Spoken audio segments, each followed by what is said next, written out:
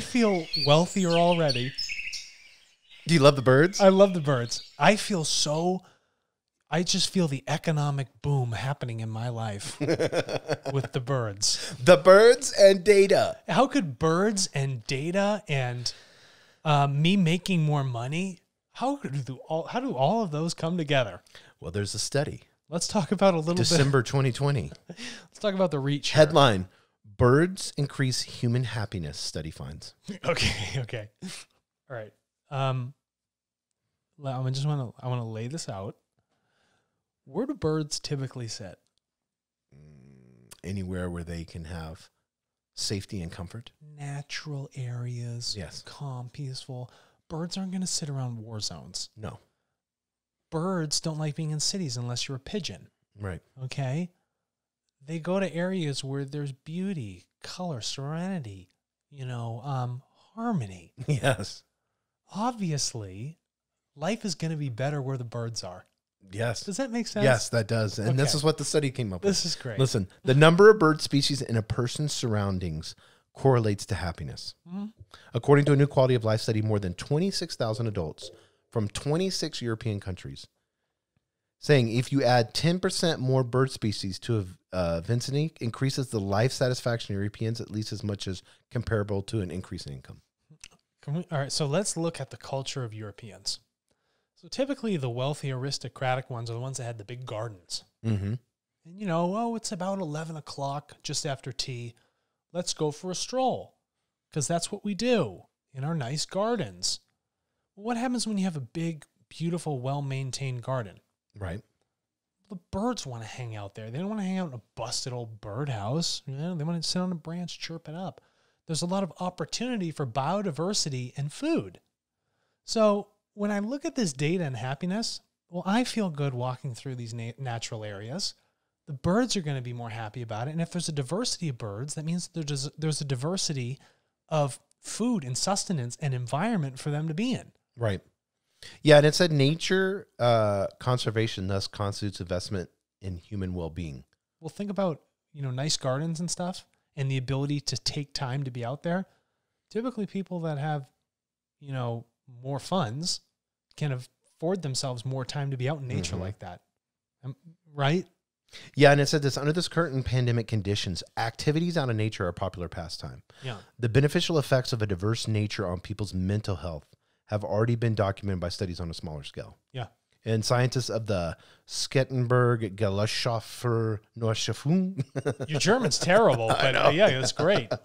The University of Kiel, Yeah. He said, now examine for the first time whether a diverse nature also increases human well-being across the continent. Well, if you're happy, right, if you feel good, you're going to work harder and better, right? Yes. So through the systemic effects of your enjoyment and your emotional state, that's going to carry over into work. So isn't that probably going to raise the average value or amount of money people are receiving because they're enjoying what they're doing? They're willing to work more.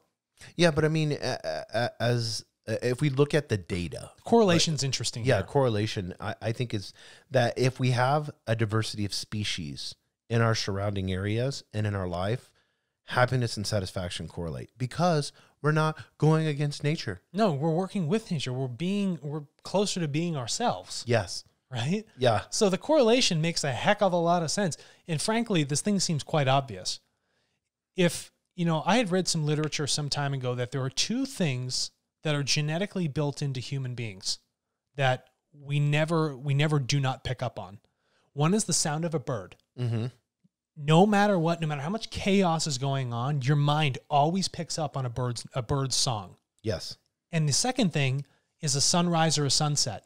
No matter how hard we try, we're so naturally drawn to bring ourselves over and watch that golden orange sun or red hit the horizon line. Those are two very specific things. And so I think the bird is quite interesting in terms of, when there's a lot of birds, it's connecting with us at a very deep level. So I can understand that quality of life is going to increase, as a correlation to having more of that biodiversity. Yeah, and they talked about, the song and listening to the bird, even if it's not visible. That's what I'm saying. Remember I told you, I don't have yes. to look at the bird. Right.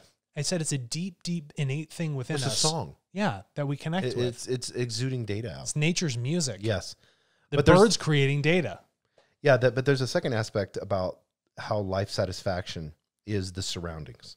So a particularly high number of bird species can be found in areas with a high proportion of near natural and diverse landscapes. So that's numerous green spaces and bodies of water. So if you go into the wealthier parts of cities, Right. what do they typically have?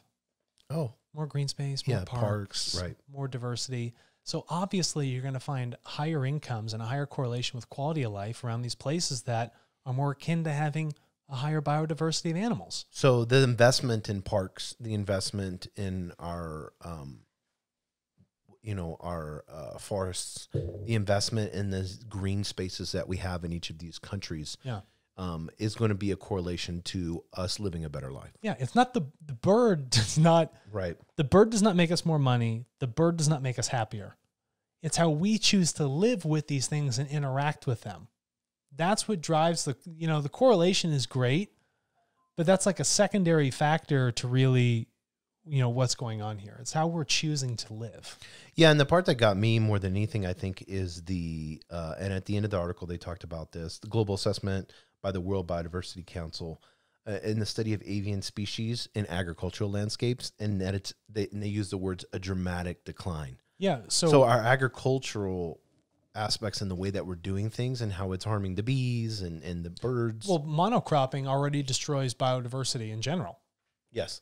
Just do miles and miles and endless miles of corn. Right. Or soy or wheat, but there's no blend of it. So if you're going across Texas, I don't know if you've ever driven across Texas, you'll see one specific species of bird that'll just choose to hang out there, not 15 different species. Right. And that's a real bummer, is that we're not paying attention to the data that's showing us this. And because of things like climate change, bird migratory patterns are they're all over the place. And, because of smoke from the forest fires, it's, destroying the lungs of these tiny little birds, and they're dropping dead all over the place. Go down to White Sands, New Mexico. Yes. Why do we have all these birds dropping dead? Yeah, and whether you're liberal, conservative, whatever you are, it doesn't matter. They've already proven this. We have no bees, we have no birds, we have no life. Yeah, you got no life. You start crippling that system. It affects us all, regardless. And it's fragile. It is fragile. And we think it's like something so robust, but the earth is in defensive mechanism mode. Yes. And so if you want to feel good about your parks and everything and increase that biodiversity, it's time to pay attention to the bird data. Yeah, and just like our bodies, it's inflamed. Yeah, pay attention. It's chronic inflammation. Yeah, you're not listening to the song. No, You not know? at all.